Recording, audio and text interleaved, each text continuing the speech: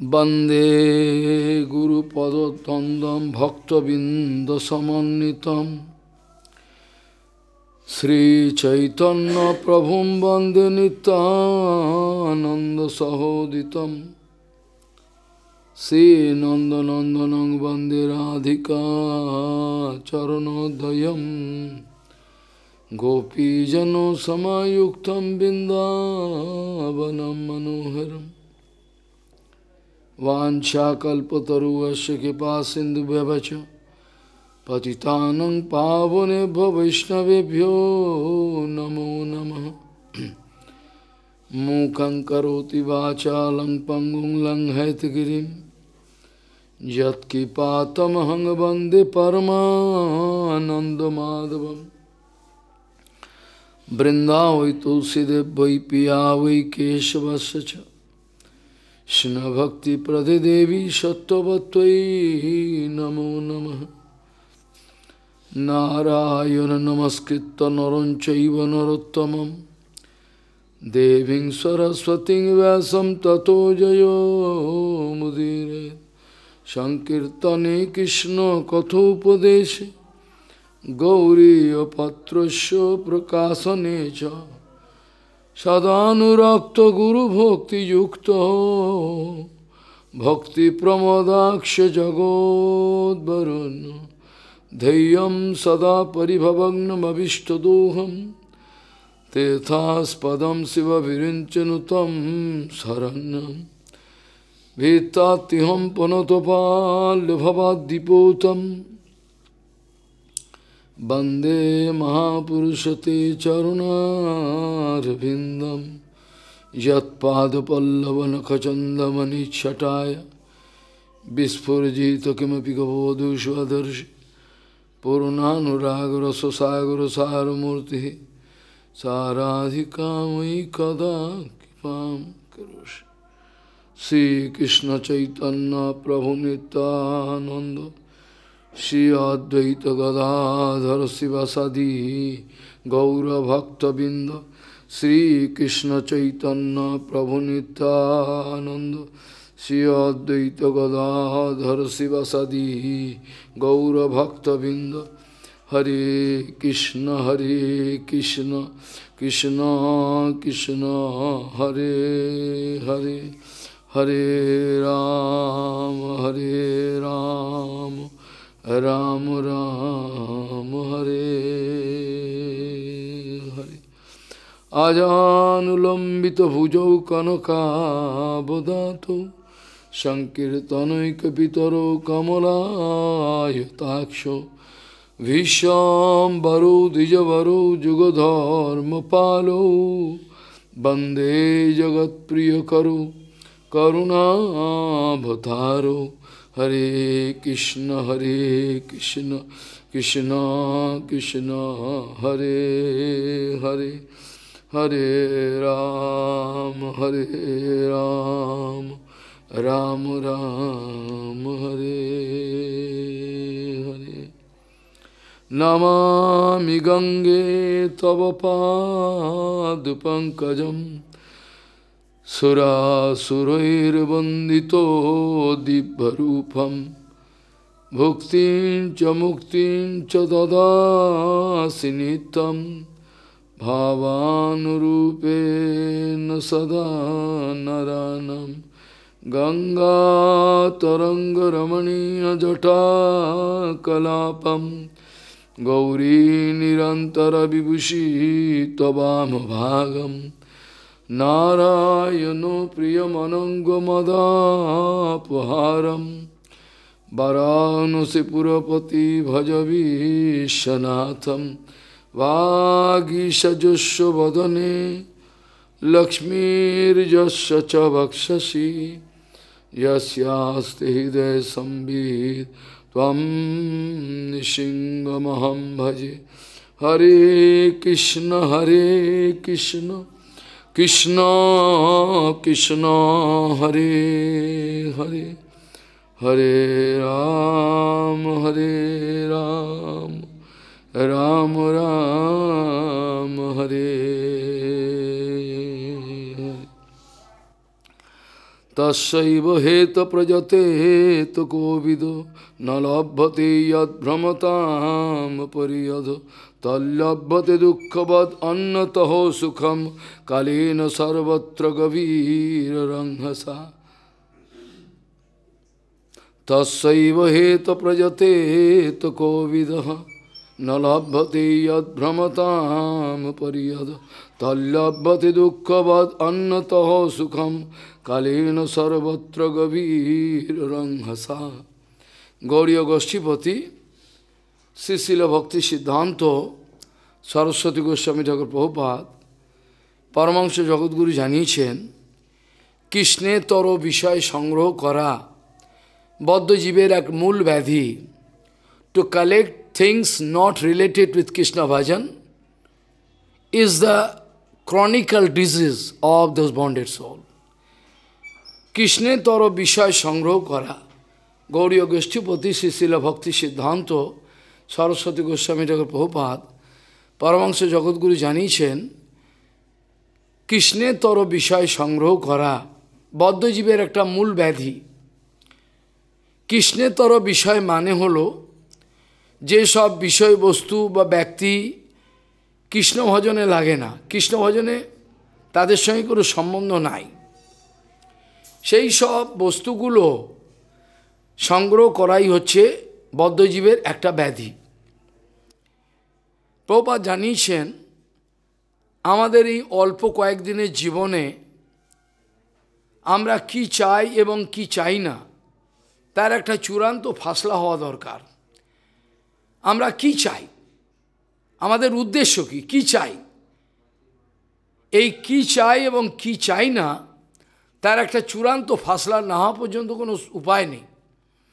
কারণ এই চাওয়া পাওয়া আমাদেরকে তাড়িয়ে নিয়ে বেড়াচ্ছে। আমাদেরকে তাড়িয়ে নিয়ে বেড়াচ্ছে কারা? এই চাওয়া পাওয়া, অন্য কিছু না। এই চাওয়া পাওয়া মানে অন্নবিলাস। এই অন্নবিলাস আমাদেরকে অনন্তকাল ধরে তাড়াতে ঝেঁটা মারতে মারতে তাড়াতে নিয়ে যাচ্ছে। আর কত অনন্তকাল চলবে যা জানে না, আর কতদিন চলবে এটা কেউ জানে না। ওই জন্য কী চাই এবং কি চাই না তার একটা চূড়ান্ত ফাসলা হলে ভালো হয়।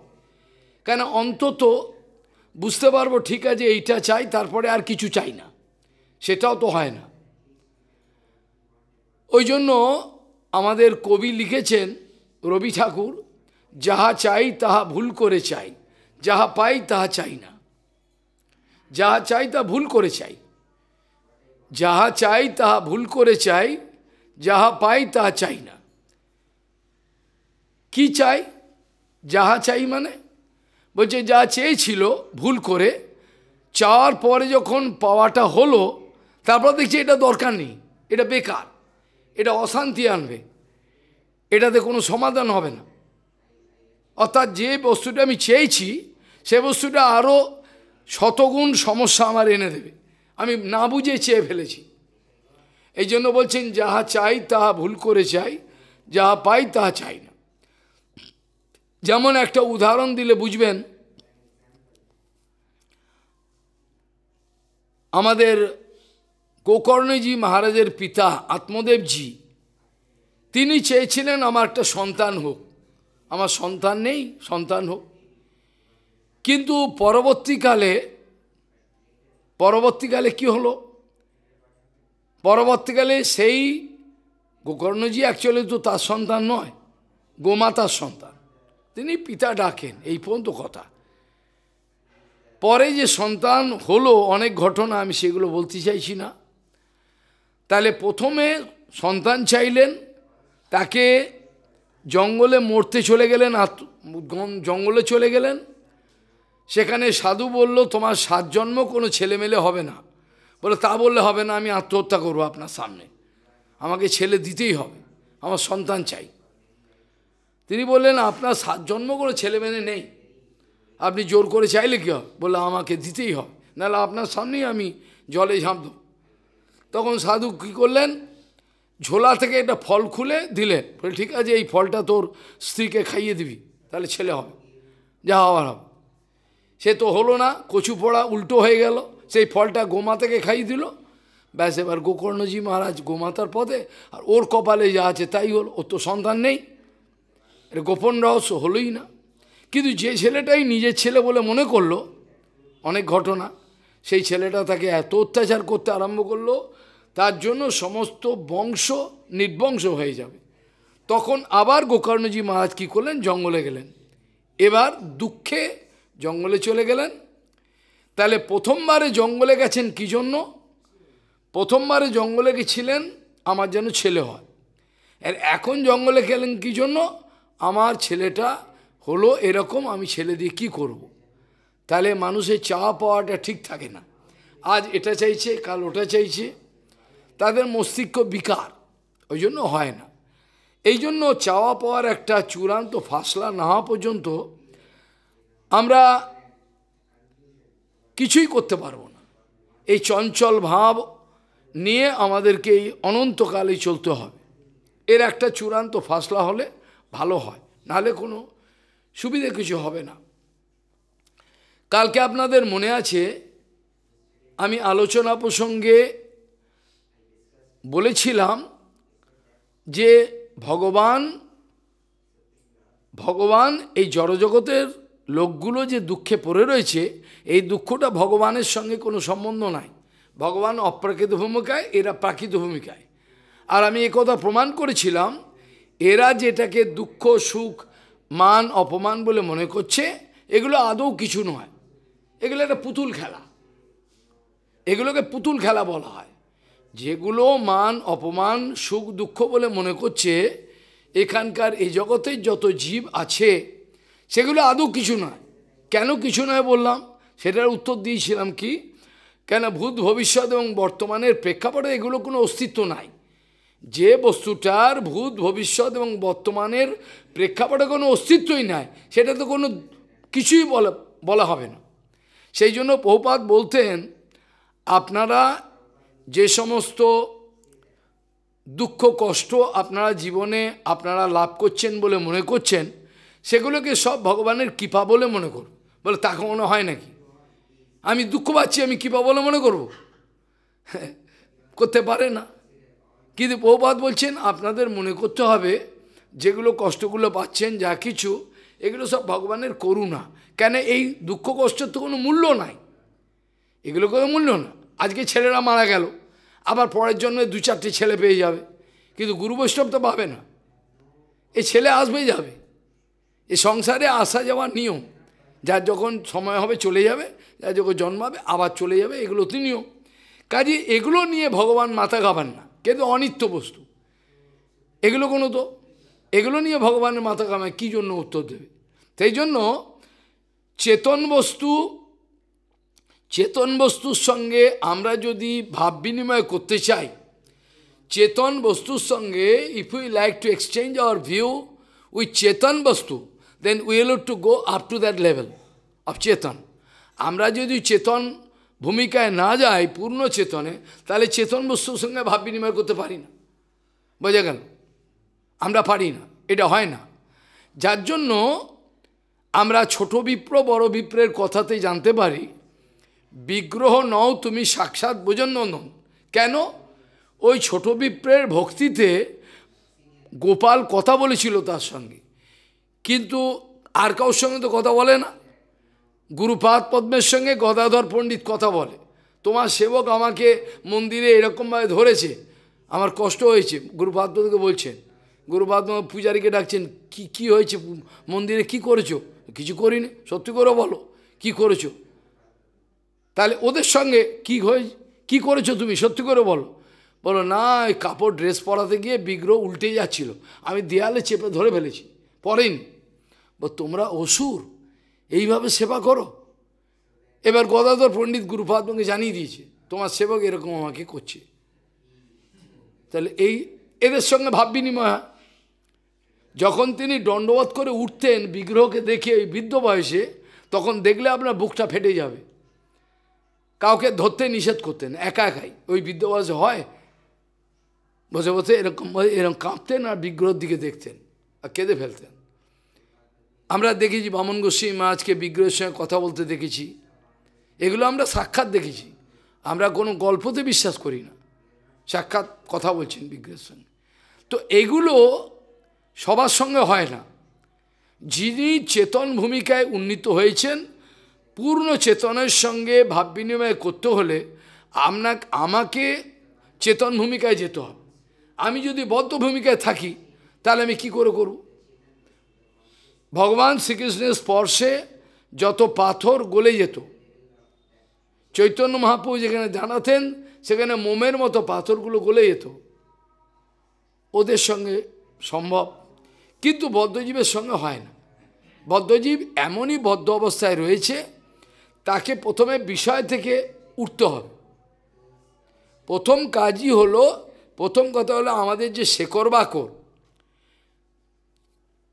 5000 বছরের পুরনো বটবৃক্ষকে দেখেছেন বোটানিক্যাল গার্ডেনে? কে দেখেছে? আমরা ছোটবেলা দেখেছিলাম, দেখলে পাগল হয়ে যাবেন। বটবৃক্ষ কোথায় যে শেকড় গাছে ঠিক নেই। তারপর নৈমিষারণ্যে দেখেছি, বারাণসীতে বটবৃক্ষ, সব জায়গায় নেই, এলাহাবাদে সব জায়গায় নেই।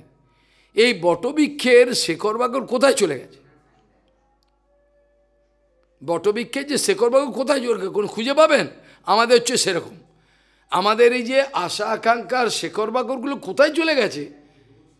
প্রথমে এইটি সবচেয়ে বড় সমস্যা, এই শেকড় বাকড় কেটে একে প্রথমে আগে মাটি থেকে তোল বেটা। এতই আশা আকাঙ্ক্ষা ভোগবিলাসের, আশা আকাঙ্ক্ষা ভোগবিলাসের শেকড় বাকড় এরকম একটা অবস্থায় নেমে গেছে, সেখান থেকে তো তোলাই মুশকিল। এখন কী করে তুলবে? প্রথম কাজ দ্যাট, এই জন্য আমাদের প্রথম কর্তব্য হলো এই পঞ্চতত্ত্ব আলোচনা করা। সবসময় পঞ্চতত্ত্ব তার কৃপাতে। আর যারা গায়ত্রী মন্ত্র পান, যারা গায়ত্রী মন্ত্র পেয়েছেন, গায়ত্রী মন্ত্র সবাই তো পান না, মায়েরা পান না, তো গায়ত্রী মন্ত্র এটা একটা বিরাট ব্যাপার। এই গায়ত্রী মন্ত্র যে অরুণোদয়ের সময় করতে পারবে, এবং আমি যেরমভাবে বলবো সেরমভাবে করতে হবে, তাহলে আমি এখানে বসে গ্যারেন্টি দেবো 6 মাসও লাগবে না, সে হালকা হয়ে যাবে। হালকা মানে বুঝিয়ে, মানে শেকড় বাকড় উঠে যাবে, কিন্তু করবে না। যে সময় আমি করতে বলবো, সূর্য উদয়ের আগে পরিচ্ছন্নভাবে কিভাবে বসে করতে হয় গায়ত্রী মন্ত্র, আর কি চিন্তা করতে হয় সে সময় গোপন রহস্য, এটা করতে করতে 6 মাসও লাগবে না, শেকড় বাকড় উঠে যাবে, কিন্তু করবে না কেউ। এত কষ্ট কেউ করবে না। বিনা কষ্টতে ওরা ভগবানকে পেতে চায়। এখনকার দিনে ব্রহ্মচারী সন্ন্যাসী কোনো কষ্ট করবো না, এমনি পাবো, ফোকটে পেয়ে যাব। তো ফোকটে তো ভগবানকে পারে, ফোকটে ভগবানকে পাওয়া যায় না। ভগবানকে পেতে গেলে দিতে হয়, ভগবানকে পেতে গেলে দিতে হয় সব কিছু, কিন্তু দেওয়ার জন্য কেউ তৈরি নেই। তো কি করা যাবে? সেই জন্য বলছেন এই যে শেকড় বাকড়গুলো, বিষয়ে আশয়ে শেকড় বাকড়গুলো চলে গেছে, এগুলো থেকে প্রথমে আগে ছাড়াতে হবে। শেকড় বাকড়গুলো ছাড়িয়ে আগে আলগা করতে হবে। আলগা করলে পরে তারপর এবার এটা গুরুকৃপাতে আলগা হয়ে যাবে, কিন্তু গুরুকৃপা নিতে পারে না কেউ, গুরুকৃপা নিতে জানে না, নেয় না। গুরুকৃপাতে শেকড় বাকড় আলগা হয়ে যাবে, গুরুকৃপাতে বিষয়গুলো আলগা হয়ে এবার তুমি আলগা হয়ে যাবে। এইবার তারপর ভজন করতে করতে আস্তে আস্তে নিজেকে অনুভব করে আস্তে আস্তে উপরে উঠছে হালকা, কিন্তু তার আগে হবে না। তাহলে যে কথাটা বলতে গিয়ে এটা বললাম, ছোট বিক্রের সঙ্গে গোপাল ভাব বিনিময় করলো, কথা বিনিময় করলো, কিন্তু সবার সঙ্গে করে না। যার জন্য ছোট বিপ্র বলল, ছোট বিপ্র কি বললেন? বিগ্রহ নও তুমি সাক্ষাৎ ভোজেন্দ্র। যখন গোপাল বলছেন যে তুমি আমাকে ওখানে গ্রামে পৌঁছে আমাকে স্মরণ করবে, আমি ওখানে চলে যাব, গিয়ে করো, বলে তা বললে হবে না, তোমাকে এই বিগ্রহ যেতে হবে, তোমার এই যে বিগ্রহ গোপাল এইটা যেতে হবে। ও তা কখনো হয় নাকি? গোপাল বলছে তা কখনো শুনেছো কোনো বিগ্রহ চলে? এ কী কথাবার্তা বলছো তুমি? বলে বিগ্রহ চলে না, বিগ্রহ কথা বলতে পারে। বিগ্রহ যদি কথা বলতে পারে চলতেও পারবে, চলো শিগগিরই। তখন আর চালাকি চললো না। তখন গোপাল বলে কি আর করি, ঠিক আছে 1 কেজি চালের রান্না করে দিতে পারবে অন্য? আমি একটু বেশি খাই, দিতে পারবো, চলো। এবার হেঁটে হেঁটে সেই গোপাল হেঁটে হেঁটে চলে এলো। হেঁটে হেঁটে কোথায় চলে এলো? হেঁটে হেঁটে কোথায় চলে এলো? পুরো একেবারে পুরো এতে কি বলে কটক, কটক ওখানে চলে এলো। সাক্ষী গোপাল যেটাকে বলা হয়, আশ্চর্য ব্যাপার। তাহলে বিগ্রহ চলতেও পারে, কথাও বলতে পারে, সব করতে পারে, কিন্তু সবার সঙ্গে তো করে না। আমাদের ছবি আছে আমার কাছে, শ্রীনাথজি এবং বল্লভ ভট্ট জড়াজড়ি করছে। বল্লভ ভট্ট শ্রীনাথকে জড়িয়ে ধরেছে, আর শ্রীনাথজি বল্লভ ভট্টকে জড়িয়ে ধরেছে। মহাপ্রভু কৃপা পাওয়ার পর, আগে নয়, পরে। তাহলে সবই করেন ভগবান। ভগবান ভক্তের জন্য চুরিও করেন, কিন্তু সেরকম অবস্থায় যেতে হয়। এরকম অবস্থায় পড়ে থাকলে তো কোনো কিছুই লাভ হবে না। কি যেতিমিরে সেতিমিরে থেকে গেল, লাভ তো কিছু হলো না। সেই জন্য কালকে আলোচনা প্রসঙ্গে বলা হয়েছিল যে ভগবানের সঙ্গে বদ্ধজীবের কোনো কানেকশন হয় না, ওর তো জড়বদ্ধ অবস্থা, ওর সঙ্গে ভগবানের কানেকশন হয় না। তাহলে কালকে আমি অনেক কথা আলোচনা করতে না পারলেও যেগুলো করেছিলাম তার মধ্যে এই আলোচনা বাদ চলে গেছিল। সেটাকে প্রশ্নও করলো না, আলোচনাটা ধরেছিলাম কিন্তু আলোচনা হলো না। এটা কি? যদি আপনি বলেন ভগবান চেতন বস্তু, পূর্ণ চেতন, ভগবানের সঙ্গে বদ্ধজীবের কোনো যোগাযোগ হয় না, তাহলে আপনি তো কালকে বললেন গুরু বৈষ্ণব, শুদ্ধ গুরু, তারাও তো চেতন বস্তু, তাদেরও তো চিন্ময় অবস্থা, তা তো জড়বদ্ধ নয়। তাদের সঙ্গে কি করে বদ্ধজীবের যোগাযোগ হয়? ভগবানের সঙ্গে যদি না হয়, ওদের সঙ্গে হবে না। এদের শরীর পঞ্চভৌতিক নয়, ভগবানের শরীরও পঞ্চভৌতিক নয়, তো ভগবানের সঙ্গে যদি এই যোগাযোগ, ওর সঙ্গে কী হয়? এর উত্তরটা জীবগোস্বামীপাদ দিচ্ছেন। জীবগোস্বামীপাদ বলছেন কথাটা ঠিকই, যদি ভগবানের সঙ্গে বদ্ধজীবের যোগাযোগ হওয়া সম্ভব না হয়, কেন এই জড়, এই চেতন, পূর্ণ চেতন, তাহলে সাধুগুরু বৈষ্ণব এরা তো বদ্ধ ভূমিকায় নেই, এরা সেই অবস্থায় রয়েছেন, তাহলে তাদের সঙ্গে কী করে হয়? সেইটার উত্তর দিতে গিয়ে বলছেন জীবগোস্বামীপাদ কথাটা ঠিকই। এই আমাদের সাধুগুরু বৈষ্ণব যারা আছেন, যারা বিশুদ্ধ ভূমিকায়, যারা এই অবস্থায় রয়েছেন, ভগবান যে প্ল্যাটফর্মে রয়েছেন সেম প্ল্যাটফর্মে গুরু বৈষ্ণব রয়েছেন। যদি তা না হতো তাহলে গুরু বৈষ্ণব সেবা করতে পারত না। যখনই আমাদের পজিশনটা আপ ডাউন থাকবে, ভগবান ওপরে, আমরা নিচুতে, সেবা করতে পারবো না। সিদ্ধান্ত বিচার এই যে ভগবান, ভক্ত ভগবান এবং তার সেবা, সেব্য সেবক এবং সেবা, তিনটে এক লাইনে থাকবে। এক লাইনে না থাকলে কখনো সেবা হয় না। একই অবস্থায় সেবক এবং ভগবান, সেবক ভগবান সব কিছু, ভগবান মানে সেব্য, আর ভক্তি মানে সেবা, তিনটে এক লাইনে থাকতে হবে। তাহলে আমাদের গুরু বৈষ্ণব যারা, তারাও চিন্ময় ভূমিকায় রয়েছেন, তারা জড় ভূমিকায় নেই। তারা কেন এই সব জড়জগতের, কার ছেলে মারা গেল, কার কী হলো, দুঃখ কষ্ট, বললে কাঁদিস না, এই সামলা থাক, ভগবানের কথা শোন, এরা কি করে বলে? তাহলে এরা কি করে বদ্ধজীবের দুঃখটা অনুভব করে? ওরা যখন করা কথা বলে, গালাগাল দেয়, ওটাও দুঃখের জন্য করে। ওরা বাঁচাতে চায়, করুণা করতে চায়, সেই জন্য এই কথাগুলো বলে। ওরা হিংসাতে বলে না। করা কথাও যদি বলে, যদি সুখদেব গোস্বামী বলে থাকেন ভাগবতে, সবারাহ অষ্টক্ষর সংস্তুত পুরুষ, বা যে এগুলো শুয়ার, এগুলো কুকুর, এগুলো গাধা, এই যে গালাগাল দিচ্ছেন সুখদেব, এ কী জন্য? এদেরকে কষ্ট হচ্ছে, তার এদেরকে বাঁচাতে পারছেন না, এই জন্য গালাগাল দিচ্ছে। এই গালাগালটা হিংসা নয়। তাহলে জীব গোস্বামীপাদ বলছেন সত্যি কথা, জড়বদ্ধ জীবের সঙ্গে গুরু বৈষ্ণবেরও সেরকম, এই যে এরা যে দুঃখ পায়, এদের দুঃখটা এদের বোঝার কথা ছিল না, তাহলে বোঝে কি করে? বলে এটা হচ্ছে একটা বিশেষ ব্যবস্থা। ভগবান তার প্রতিনিধিকে জগতে পাঠিয়েছেন। জীব গোস্বামীপাদ বলছেন এরা বদ্ধজীবকে বাঁচাতে গিয়ে, কথাটা বুঝিয়ে না, এরা বদ্ধজীবকে বাঁচাতে গিয়ে নিজেরা পড়ে যায় না। যেমন একটা উদাহরণ দিই, একজন মহিলা মা তার স্বামী হঠাৎ মরে গেল। এবার সাধু তার প্রতি করুণা দেখাতে গেল। কথাটা বুঝবেন, এই ঘটনাগুলো ঘটেছে। সিদ্ধান্তী মহারাজ ওই জন্য ট্রেনে সন্ন্যাসের কাপড় ছিঁড়ে দিয়েছে, দে আমাকে। মারা গেছে ওনার স্বামী। এবার ও ওনাকে করুণা দেখাতে গিয়ে ও নিজেই পড়ে গেল ওর সঙ্গে। কথাটা বোঝা গেল কি বললাম?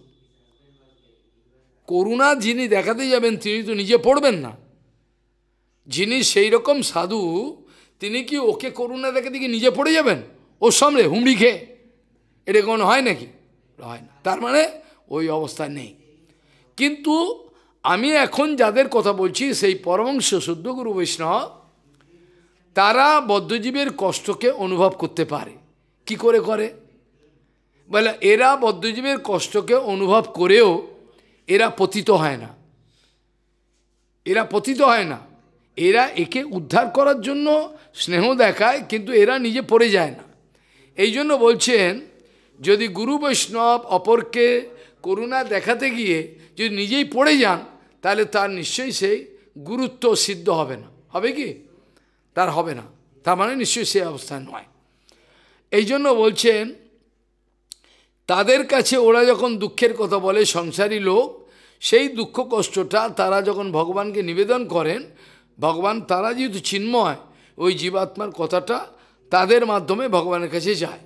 এবার কি করে যায়? জীব গোস্বামীপাদ বলছেন, ওরা ওদের যে দুঃখগুলো দেখে নিজের ভজনের সর্বনাশ করে না। ওরা যে এদের দুঃখ কষ্টগুলো দেখে সান্ত্বনা দেয়, কিন্তু তার জন্য ওরা নিজেরা এদের দুঃখ কষ্টতে নিজে গিয়ে হুমড়ি খেয়ে পড়লো, মরলো, তা নয়। বলছে এরা কীরকম?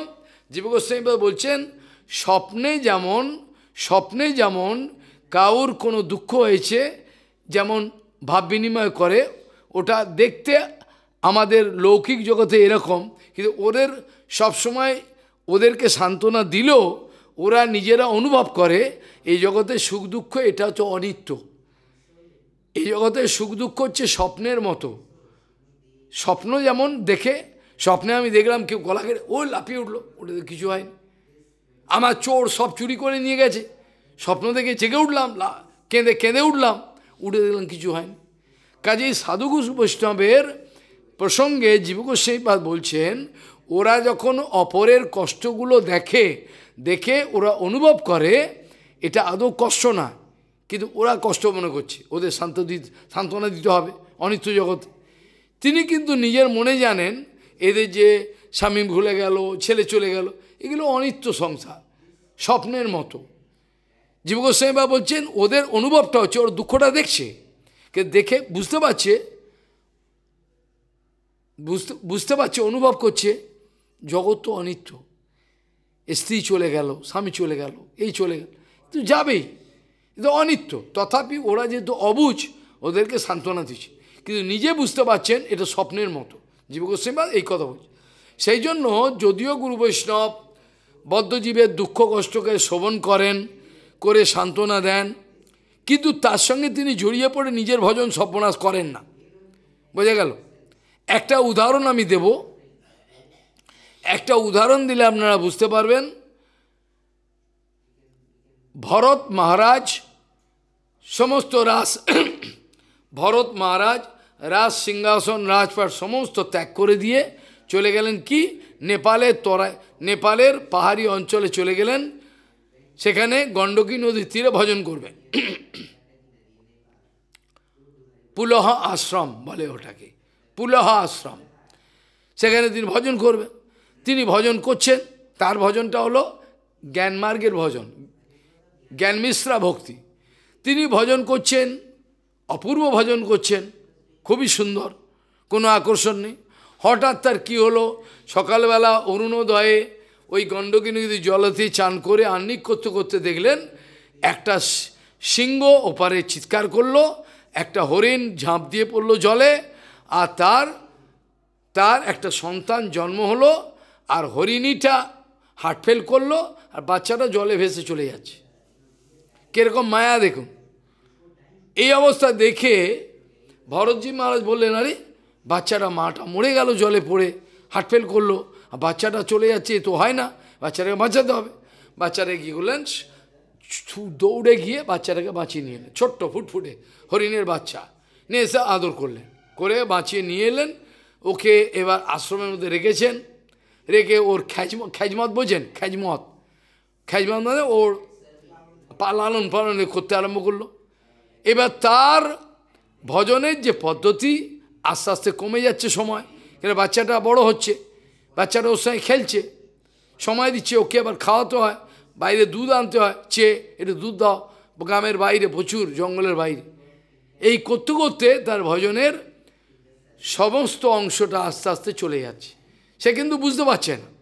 এইভাবে আস্তে আস্তে চলে গেল।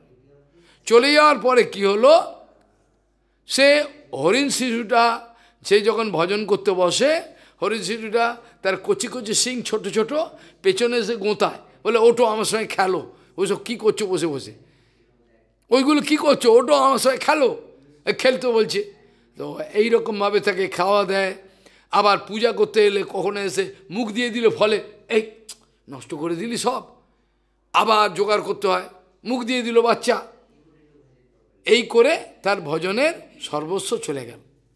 সে তখন কি হলো, একদিন হরিণ শিশুটা যখন নিশ্চিহ্ন হয়ে গেল, কোথায় চলে গেল, তখন কি হলো, হায় হায় করছে সারাদিন, হরিণ শিশুর চিন্তা, আমি নিষ্ঠুর, আমি মানুষ না, বাচ্চাটাকে যত্ন করতে পারলাম না, কোনো ভাগে খেয়ে নিল, হায় হায়।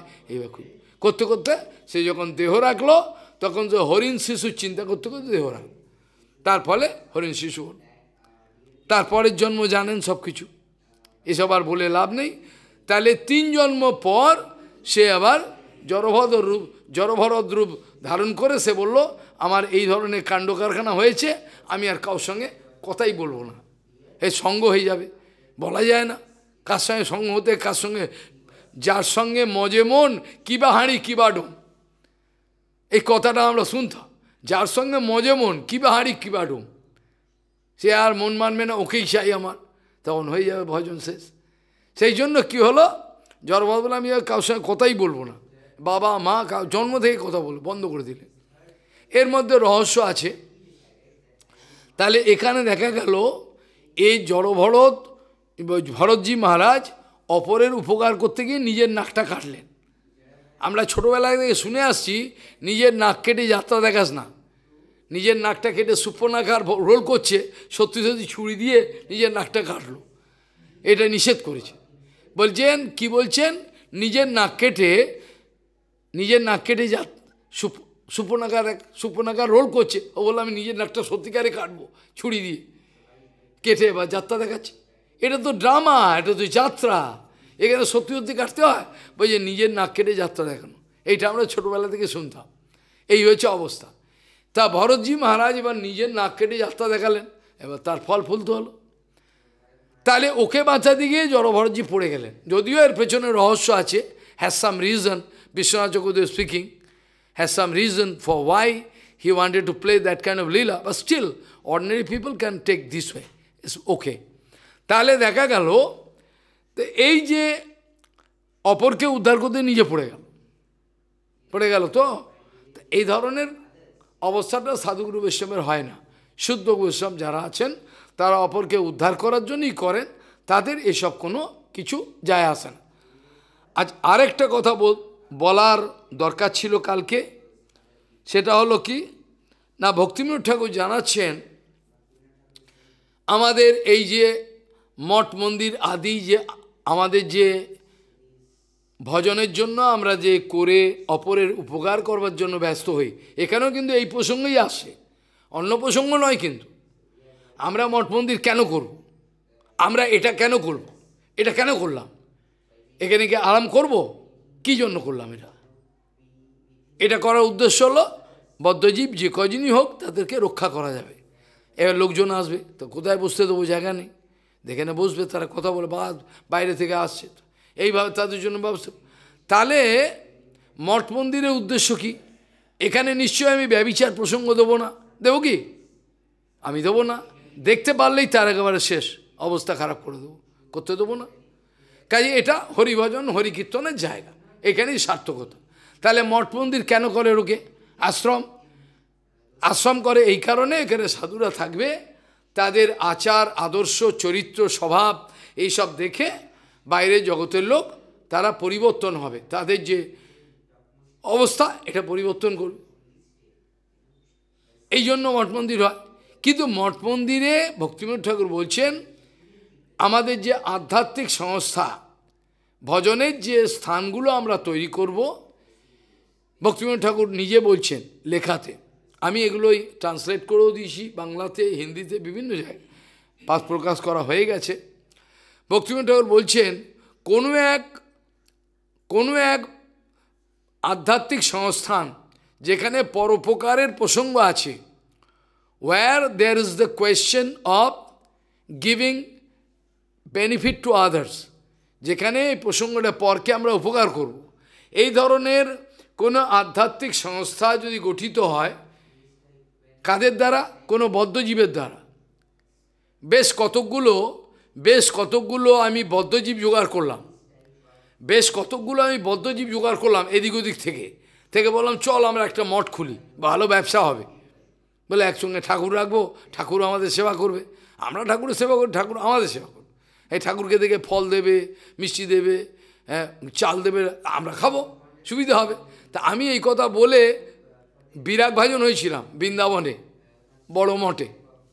এই কথা বলার পরের দিনই আন্দোলন শুরু হলো, তোরা থাক, আমি চললাম, তোরা থাক, আমার সারা পৃথিবী খোলা, চললাম। এই কথা বলেছিলাম, সত্যি সত্যি তাই, আমি বানিয়ে বলছি না। এই বিগ্রহগণ আমাদের সেবা করে, আমরা বিগ্রহগণের সেবা করি না। এই কথাটা যদি না মানেন তাহলে অসত্যকে প্রশ্রয় দেওয়া হবে। আমি একটা ঘটনা বলছি, তাহলেই বুঝতে পারবেন। I can give one example why I say this way. গুরুবর্গ বিগ্রহের সেবা করেছিলেন, কিন্তু বিগ্রহ আমাদের সেবা করে, আমরা বিগ্রহ সেবা করি না। এবার দেখো জন্মাষ্টমী, রাধাষ্টমী, আমি হরিকথা বলছি, হঠাৎ একটা বাইরের মা, বাইরে থাকেন, বাইরে মানে এই বৃন্দাবনে না, বৃন্দাবনের বাইরে কোনো একটা জায়গায়, রাজস্থান বা পাঞ্জাব, নাম বলতে যাব না, তাহলে আন্দোলন শুরু হলেও আমাকে কিছু করতে পারবে তা নয়, দরকার নেই। আমাদের আলোচনাটা হলো কি, শিক্ষার জন্য। একজন বুড়ি সে একজন মাকে বলছে, দেখুন এই যে রাধারানীর বেশটা, এটা আমাদের তরফ থেকে দান করা। তুমি বলো না, এটা তো আমরা দিয়েছি। এবার ঝগড়া লেগে গেছে, ওই মা বলছে আমি দিয়েছি, বলছে না। এবার পূজারি এসছে, পূজারি এবার কথা বলতে পারছেন, দুজনের থেকেই টাকা নিয়ে নিয়েছে, দুজনের থেকেই বেশের টাকা নিয়ে নিয়েছে। তাই টাকাটা কোথায় গেল তাহলে কি সে কি ভজন করার জন্য এসছিল কি? সত্যি করে বলুন, সে কি ভজন করার জন্য এসছে? আসেন। তাহলে ভক্তিবিনোদ ঠাকুর going to unveil the mystery, how we are going to take seva from Vigraha and Guru Varga. হলো মারেছে ভক্তিবিনোদ ঠাকুরও সেই কথাই বলছেন। ভক্তিবিনোদ ঠাকুর বলছেন কতগুলো বদ্ধজীবের দ্বারা যদি একটা আধ্যাত্মিক বা ভজনের সংস্থা গঠিত হয়, if you are going to arrange one spiritual organization by the help of some bonded souls, বোঝা গেল? কিছু বদ্ধজীবকে জোগাড় করলাম, করে বললাম চল আমরা মঠ খুলি, ভালো ব্যবসা হবে। এইবার হয়ে কি, তাহলে ভক্তিবিনোদ ঠাকুর বলছেন ওই যে বদ্ধজীবগণের দ্বারা তুমি যে একটা ভজনের সংস্থা খুললে, তাদের চরিত্র, তাদের স্বভাব, তাদের আচরণ দেখে লোকে কি কিছু শিখতে পারবে? লোকে কিছু শিখতে পারবে? আমরা যদি মারামারি করে, কেস কামারি করি, খুনোখুনি করি, তাহলে জগতের লোক বলে তোদের থেকে আমরা ভালো। ভক্তিবিনোদ ঠাকুর বলছে কতগুলো বদ্ধজীবগণের দ্বারা যে আধ্যাত্মিক সংস্থা গঠিত হয়, তার দ্বারা কোনো আদর্শময়ী শিক্ষা জগতে প্রচার করা যায় না। তার দ্বারা কোনো আদর্শময়ী শিক্ষা জগতে প্রচার করা যায় না। গৌড়ীয় মঠ, যদি গৌড়ীয় মঠে কোনো একজন বাসন মাজেন, তিনিও প্রচারক। In a Gauriya mart, if I am going to clean the utensil, still I am a preacher. If I am cleaning the room and a veranda, still I am a pracharok. I used to do it in Gokul. I am sitting and cleaning all utensil of Thakur, and outside people coming, asking some question, I'm giving answer. So I am a প্রচারক। তা আমি direct America নাই গেলাম, আমি হয়তো France America নাই গেলাম, আমি তো এখানে সেবা করতে করতে কোনো লোক জিজ্ঞাসা করলে বলতে পারবো, সেটাই তো প্রচার হলো। কথাটা বলছি, কিছু তো আমি বলতে পারবো, কেউ আমার আচরণ আদর্শ আমার চরিত্রটা দেখবে, লোকে লোকে কিছু শিখবে, শিখবে কি না? Like the case Bhakti Sauda Asam Maharaj is a great educated, but Prabhupada giving him the seva of, field seva. Some wheat and crops, কোনো আসম মহারাজ দিকে পাশে সুন্দর সাহেবের মতো চেয়ার, তাকে প্রভুপাদ পরীক্ষার জন্য কি হলো, মাঠের সেবা দিচ্ছেন, কাল্টিভেশন সেবা। কিন্তু in Chaitanya Math, anybody coming, if ask him something, he is giving proper answer, so he is a preacher. বোঝা গেল? আমরা এই পর্যন্ত জানি যে কোনো এক ব্যারিস্টার তার স্ত্রী ছেলে মেয়ে নিয়ে এসেছিলেন, বলছেন যে আপনার কাছ থেকে আমরা কিছু হরিকথা শুনবো। প্রপাত বলছেন, দেখুন আপনি হরিকথা শুনবেন, ওই যে বাগানে যাবেন, এই বাগানে একজন কাজ করছে, ওখানে শুনবেন, ও হরিকথা বলবে আপনাকে। বাগানে ওখানে যান, ওখানে একজন আছে। তো ওই ব্যারিস্টার মহাশয়ের যে অভিমান আছে, আমি শিক্ষিত ব্যক্তি, এইটা ভাঙার জন্য প্রভুপাদ প্রথমেই কি করলেন, তাকে ওনাকে যান, গিয়ে দেখে একটা মালি গামছা পরে ফুলের এই যে সব পরিচর্যা করছে বাগানে। ও গিয়ে ওই সব দেখে ফেরত চলে এলো। ফেরত চলে বলছে, আপনি যে বললেন ওখানে একজন সাধু আছে, হরিকথা বলবে, কেউ তো নেই। কেউ নেই? হ্যাঁ, একজন মালি আছে, ও গামছা পরে বাগানে পরিচর্যা করছে ফুলের। বলে, আমি ওর কথাই বলেছি। হ্যাঁ, ওর কথা বলি, ওর কাছে হরিকথা শুনুন, ও ভালো হরিকথা জানে, জান। এইভাবে বদ্ধজীবের অভিমানটাকে ভাঙবার জন্য প্রভুপাদ প্রথমে এই কথা বলতেন। সত্যিই তিনি হরিকথা জানেন। আমি যখন চৈতন্য মঠে থাকতাম, তখন নটবর প্রভু সেবা করতেন, আমাকে সবাই ভালোবাসতেন।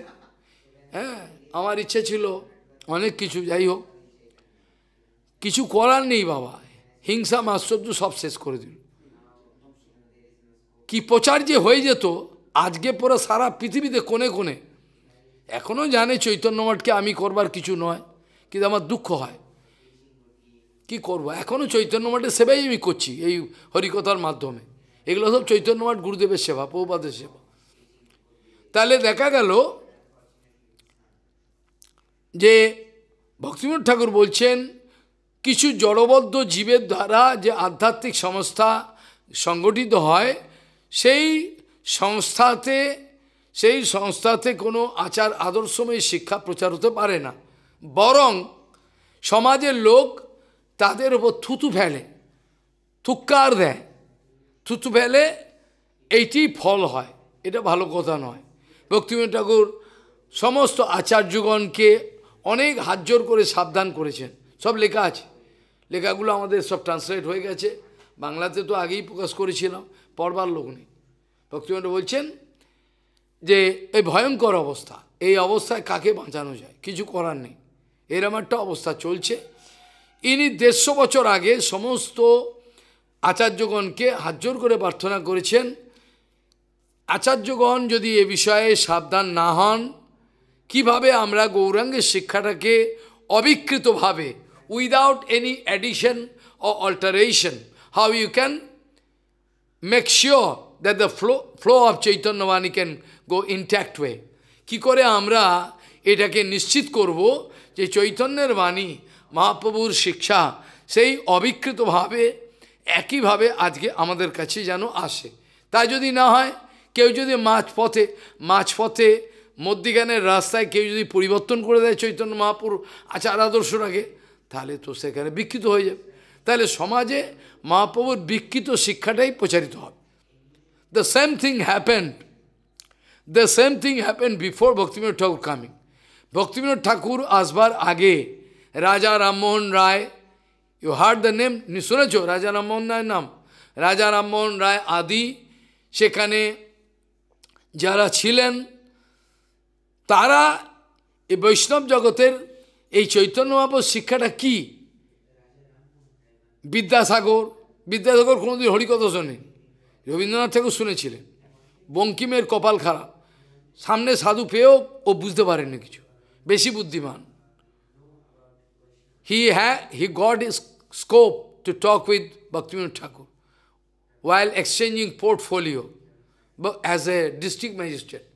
He is going to এই চলে যাচ্ছে শ্রীরামপুর, এই চলে যাচ্ছে কৃষ্ণনগর। Bhaktivinoda Thakur কৃষ্ণনগর তো শ্রীরামপুর যাচ্ছেন, আর বঙ্কিমচন্দ্র চলে আসছেন এখানে। 7 দিন ছিলেন, কিন্তু বোঝালেও বুঝলেন না, বেশি বুদ্ধি, বিরাট বুদ্ধি, ওরা বোঝেন না। আর বিদ্যাসাগরও বোঝেননি, এত বুদ্ধি, কিন্তু ভক্তি কি জিনিস এটা বুঝতে পারলেন। কত দুঃখের ব্যাপার। তারপর মাইকেল মধুসূদন দত্ত, যার যে ব্রেন ছিল এটা কল্পনা করার নয়। মাইকেল মধুসূদন তার যে ব্রেন ছিল, জগতে একটা সিঙ্গেল পারসন জোগাড় করা যাবে না। 12টা ভাষা অনর্গল বলতে পারতেন, অনুবাদ করতে পারতেন, কি ব্রেন। কিন্তু ওই কপাল খারাপ থাকলে ছেড়ে দিয়ে সব এবার খ্রিস্টান ধর্ম গ্রহণ করলেন, তারপরে সব ওখানে লাথি খেলেন, তারপরে এসে শেষ জীবনে এবার বলছেন রাধাকৃষ্ণের চরণামৃত দেবে। লাস্ট জীবনে চলে যাওয়ার আগে আমাকে একটু রাধাকৃষ্ণের চরণামৃত দাও। হি অ্যাকসেপ্টেড খ্রিস্টান ধর্ম, সো ব্যাড লাক।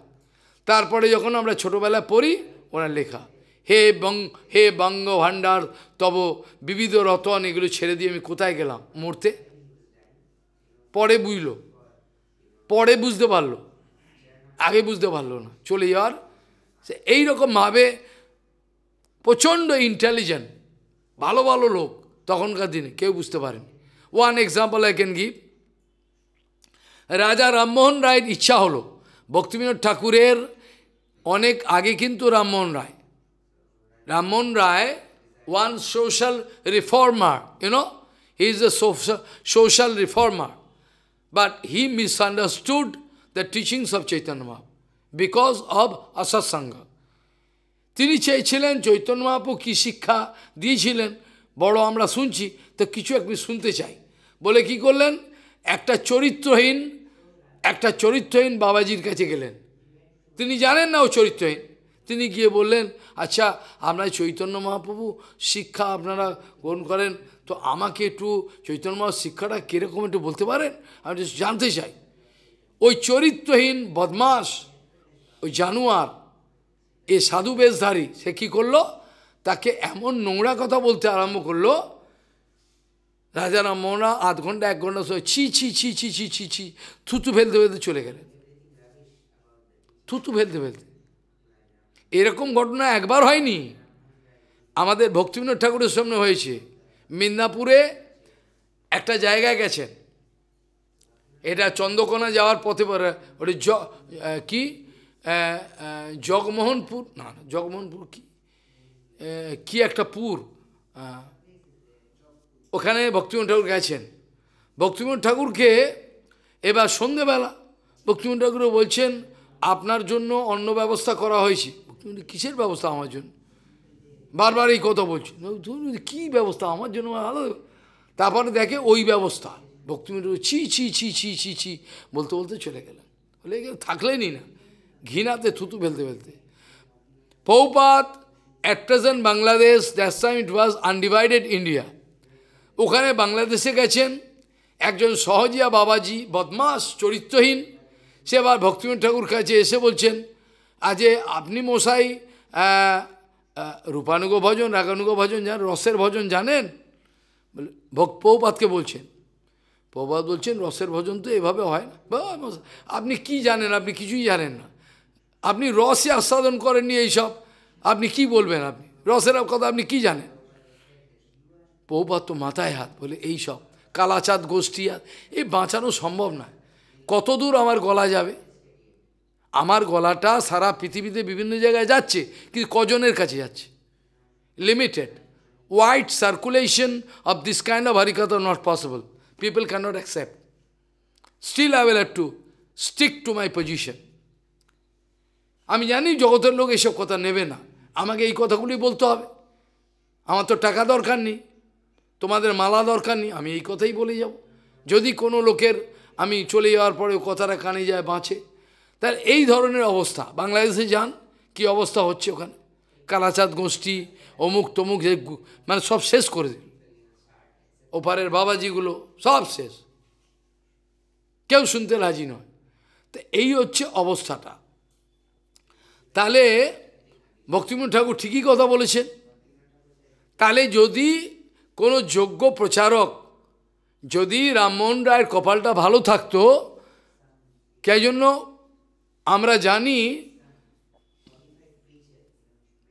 আমাদের তুলসীদাসজিও একথা বলছেন, বিনু সৎসঙ্গ তরেই না কই, রাম কৃপা বিনু সুলভ নই। We think we have money, we can go to India and get sadhu sangha. Not that. That's why in Shastra it is written, শাস্ত্রতে লেখা আছে, সৎসঙ্গ প্রাপ্যতে পুংভীর বহুবীর সুকৃতি পূর্ব সঞ্চিত। সৎসঙ্গ প্রাপ্যতে পুংভীর বহুবীর সুকৃতি পূর্ব, বহু বহু জন্মের সুকৃতি পুঞ্জীভূত হলে তবে লোক একটা সাধুসঙ্গ পায়।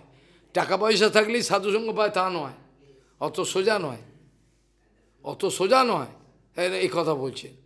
তাহলে সৎসঙ্গ প্রাপ্যতে পুংভীর বহুবীর সুকৃতি পূর্ব সঞ্চিত। তুলসীদাসজি কথা বলছে, বিনু সৎসঙ্গ তরেই না কই, রাম কৃপা বিনু সুলভ না সই। সৎসঙ্গ ছাড়া কেউ পার হতে পারে না, আর রামের কৃপা হলে তবেই সে সৎসঙ্গ পাবে। রাম মানে বলরামও ধরতে পারেন, আবার রামচন্দ্র একই কথা। তাহলে বহু তোর কপালের জোরে তুই এক বাস্তব সাধুর সঙ্গ পাবি। মনে করিস না একটা ইজি, এটা অনায়াসে আমি পাবো, এটা হঠাৎ হয়নি, জন্ম জন্ম ধরে।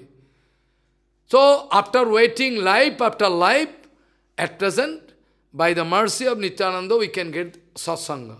আর সেই বিদ্যাসাগর, সেই বঙ্কিম বাবু সৎসঙ্গ পেয়েও পেলেন না, পেয়েও পেলেন না।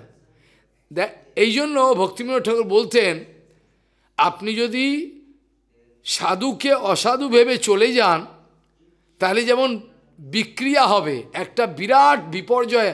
সাধুকে অসাধু ভেবে চলে গেলেন, আবার অসাধুকে যদি সাধু ভেবে, অসাধুকে যদি সাধু ভেবে গ্রহণ করেন, তাহলেও বিপদ। Both we are in dilemma.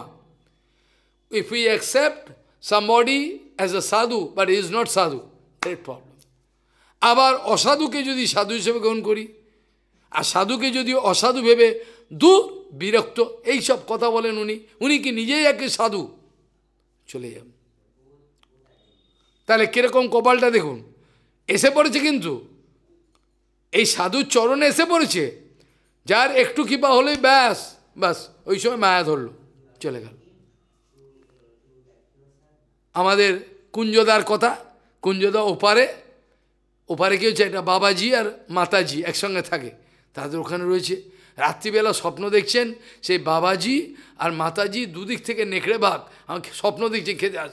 সকালে উঠে বলে, আরে এখান থেকে তো পালাতে হবে, আমি নোংরা জায়গায় এসে পড়েছি রে, এ তো আমি জানি না, বলে দৌড়।